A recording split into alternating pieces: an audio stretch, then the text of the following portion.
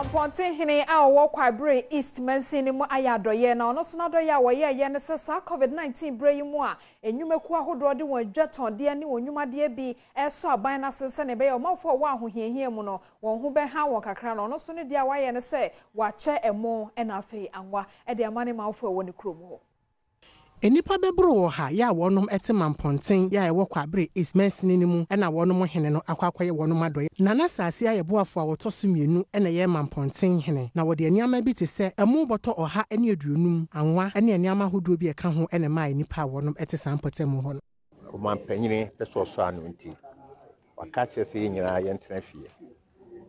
fie mobroafo ye de no madidi nti na wo se eboabo yensa no sebe miwura otumfo wahye ya waye bia na wo se so ne sisi na ye ne ebitumi aye nti ya meni mpanimfo mehema mpanimfo ya boabo yensa no ama yenya duane kakra de ma mamponten man nti ene ebihie mu ha